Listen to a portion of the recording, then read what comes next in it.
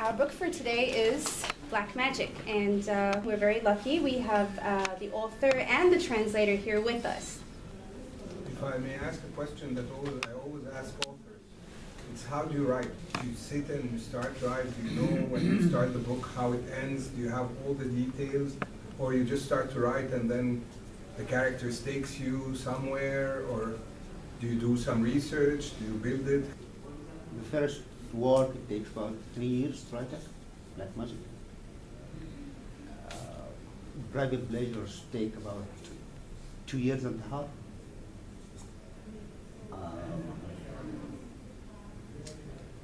The Dreamers and Revolution takes about 20 months. So I think now I start to write faster. So when you start, you have the whole idea? No, I think that writing is something happens when you are writing. That's the real writing. In my view, maybe you have an idea, you have some sentences, and from it you start to develop it, so you discover what you will write in this book. Sometimes I write a lot to know what I will write. So you edit after that, after you write, and then you cut and paste and stuff? I usually write the text 100 times. How? Because of every session, I start with the first sentence and then go to the next. If I start in page 5, so when I start to work, I will start from page 1. And read all across the work. So I am writing every sentence a lot of times, hundreds, maybe thousands times. So you go back to the beginning? Every time you go back to the very beginning? Yes, I can't start when I start. I started from the beginning, from the first phrase in the novel. So if and you're then on page continue. 138, you go back to page 1? Yes. You asked me about research. When I am writing The Dreamers in a Revolution, yes, in this work I read thousands of newspapers, magazines about the investigation about the revolutions and what people said, and a lot of articles and a lot of videos, a lot of photos. It was a great material for me to. I'm sure you, all your life, you enjoyed reading and writing, and you've always wanted to write a book or books. But now, has it become sort of a job? Is it sometimes something you don't want to do because it's a job, because you have to do it, because you have a deadline? For me, writing is not a job at all. Writing is my life, because I discovered myself and the world through writing, and only through writing. And I think that's what every artist do, discover himself and discover the world and the others through his own artistic medium, through colors, through melody, sounds, through words in our art. It is just words. So words is my life, and I never think that it's a professional work, it's a job. No, it's more than that. It's an art. Arabic books are so cheap. You know, do you write? For me, You say it's not a job, so you don't see it from a financial perspective. You're making. Sometimes I paid a lot to write. Yeah. I'm working in Egyptian TV and making documentary films, and I have a job. I really have a job. Yeah. But especially when I finish a book, it's not a holiday, but I can stay at home for 6 months. But I paid a lot to have time to write. You never force yourself to start writing. Today I'm going to write like a couple of pages. No, not at all. Not at all. Not at all. Never happened before for me. Have you wrote worked in two books at the same time? Yes, I did. Yes, I did. But it was for the first time, for Lions book and the dreamers in the revolution, but it is very a rare thing for me to do that. But I don't know. I was in a very strange mood and. About the mood, do you think that sometimes you write something that you are really emotionally attached to it, and perhaps you need to look at what you're writing in some other people's perspective? Like, this thing is really emotional, it's really touching me, but maybe for other people it's not quite the same because of personal experience or because of whatever you are made of. Do you face a problem like this? Like, what are you going to do? Are you going to have to put your feelings in a way that people may understand it the way you do, or you just put it the way you feel it? When I'm writing, I never think about the reader. Nothing. No, or the market, or the taste of the readers, or the Egyptian, or in English, or in other languages. I just try to concentrate on this very hidden elements, what we can call art. Many times I did not care about the result. Several times I wrote a lot and I never published any paper of them. I just publish what I love. Do you ever show your work to anyone when it's still in progress? I mean, you know, some writers won't show anything to anyone until it's a complete manuscript, and other people will, you know, write a piece and then show it to someone and wait for their opinion, and then, you know, based on that they'll write. What kind of writer are you? I mean, do you show to anyone? I never did it before, but I usually publish some chapters, some pieces from the work in magazines and newspapers. Wow. Maybe before I finish it. About the translation. Now Humphrey Davies is here, as you all know. You said this in a previous interview. In the end, it's his own translation. It's not my work in English. Then you don't feel like it's your work in English? No, what I mean that it's Humphrey's translations, and it's his own English language, and he picked up this part of novel, but it's not my word, because my word is in Arabic, but his word is in English. Do you agree with that, Humphrey? I mean, I think that I too, when I heard that on your interview in Pittsburgh, Yes. my initial thought was, oh dear, I didn't represent his work right. But I'm hearing you now. I realize that what you mean, and I knew that you really didn't mean that. Well, you would have told me long ago, right? But what I think that you were saying there was that once the work is translated into another language, you view it as an independent work of art. Is that right? Yeah. Yeah. There's a theory that Humphrey Davies has. He told me one time that the translator is like an actor in a theater. And try to imagine that it's a play for Shakespeare, so Othello or Hamlet will be Humphrey Davies. So he do the same thing with this language. So he's dealing with the text in a language and try to act it in his own language. So. Yeah. From which it also follows that another actor would give a different performance. Different performances might be equally valued, and people might in fact enjoy the difference between different performances, but they're all equally valid, or maybe equally valid. There may be crappy performances too, so on. But I mean, I like very much that metaphor. You've also translated Private Pleasures. What do you like about translating Hamdy's work, or what do you find challenging?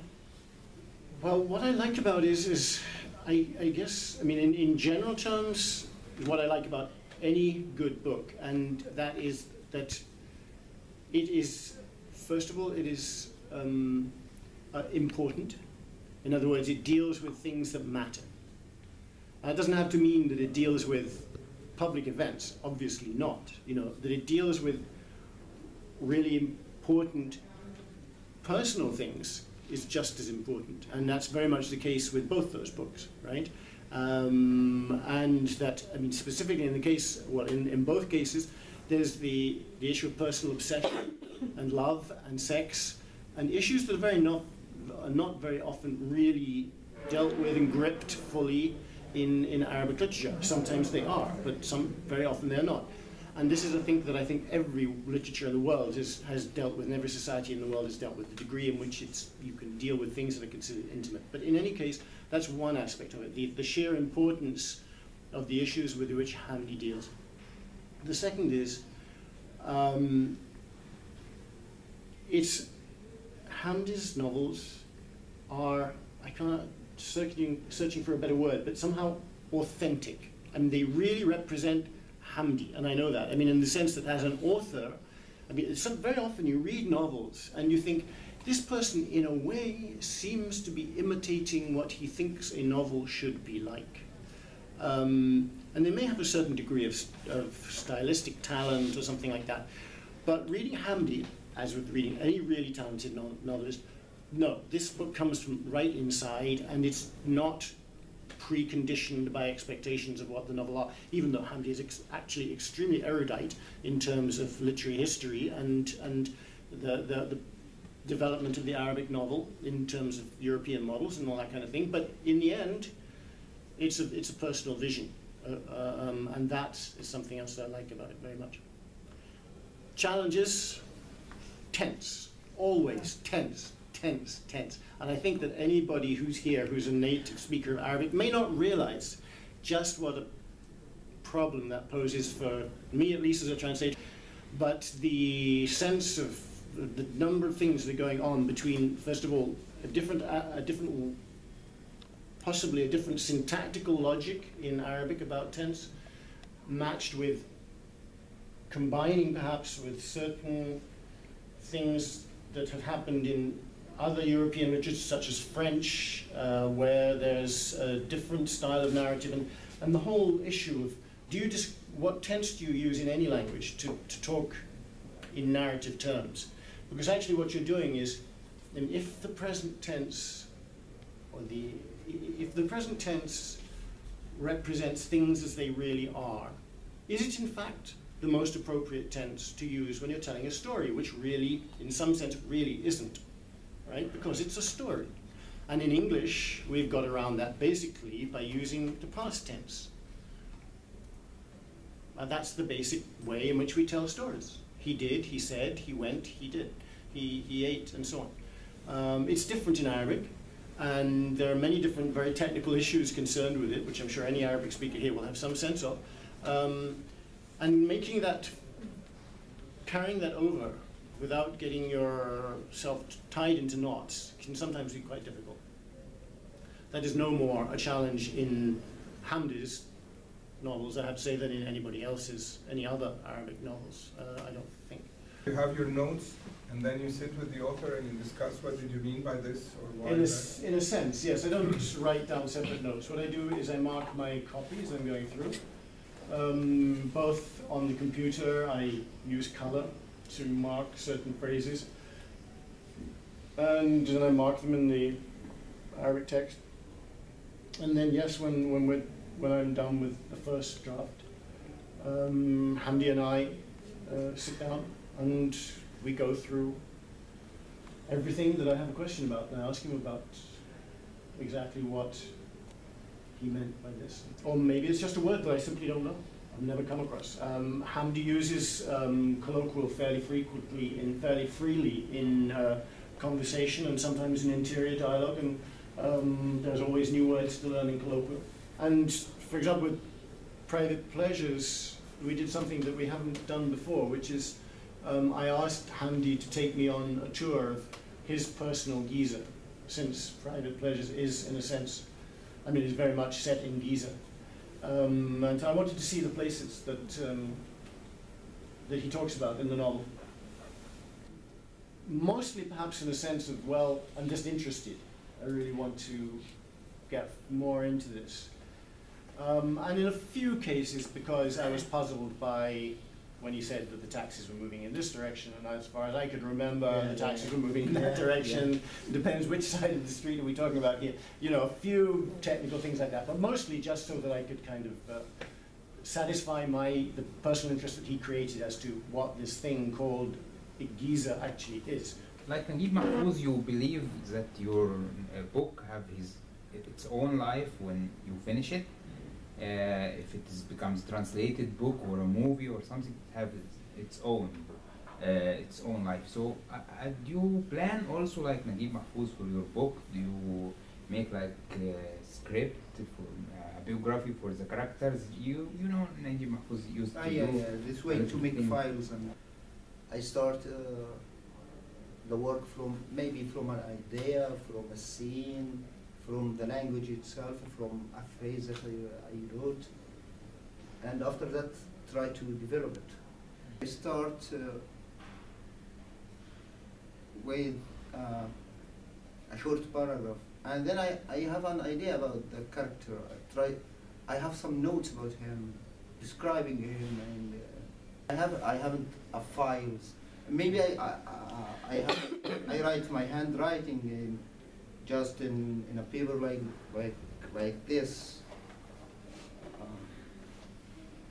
Here, the women, the first chapter called Rouhaya, the second called Sbeda, and then I will say it's right when I finish it. But just it's notes, but it's not the system of to making files to know what will happen from the first page to the last page. No, writing for me is something happen when you are writing indeed. And it's a battle too. It's a battle with language, and it's very important for me this to discover the melody of language in this world, to discover the dictionary of this work too.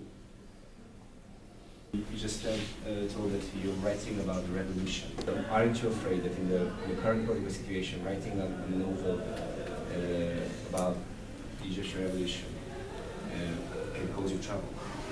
Can cause you trouble? Yeah.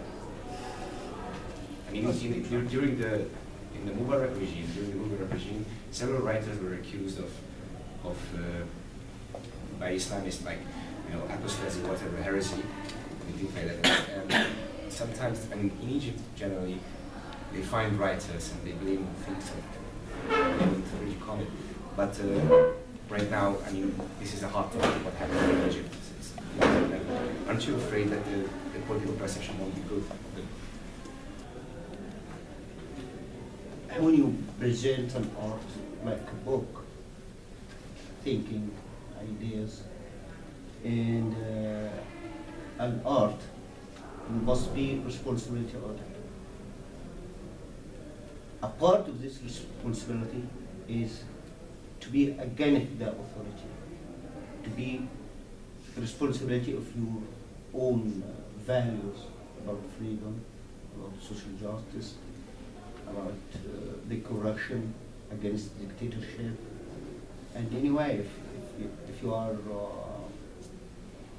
frank with yourself, you will say, I am in the view of any authority, indeed, you're making a crime every day. Every book for them is a crime because you're speaking about freedom, you're speaking about justice, you're speaking about poverty, you're speaking about corruption, you are against Hosni Mubarak, you are against Sisi, you are against Ikhwan, you are with what you think it's right and good for the human being. So if you are afraid of what you have a responsibility about, you will do nothing. I never feel afraid that I face the result of that, because I know, because I decided to be in this way, to take these political situations in my little world, to use this language, to be brave somehow, to speak about sex, to speak about policy, to speak about religion. What surprised you most in writing this book? You said when you're writing, you find out what you're writing about while writing. So when you were writing the book, what was most surprising? to you in your discoveries? About black magic? While writing, yeah. No, maybe I discovered for the first time I can finish. I can finish it. Because I tried twice before it. But 2 manuscripts, 2 novels, but I never like to work in them again and to publish them. So it's first time that I feel I finished this one. And in terms of your characters, when you start writing, do you have some sort of an inspiration for the character? You see someone, you read about someone, you know someone, and then he or she inspire you? Yeah, for me, it always starts with a real person. Some people that I saw, I have a relationship with them, my experience itself, what I saw maybe for once in my life. So, but it comes when I'm writing. So there's always this image that you see when Yeah, you write yeah, about and the character. there's a lot of persons that I wrote about them in my works, but they start to become a literary character. So there is a lot of difference between them and the reality. And I think that's what the art working to try to recreate what we call the reality in its own reality, the artistic reality. And for me, the artistic reality is more real than what we call the reality, indeed, because it's an art, it has an effect. It doesn't have boundaries, it doesn't have social norms. You can just write neatly. Deleted a lot of detail that's we have in our real life, what we call real life.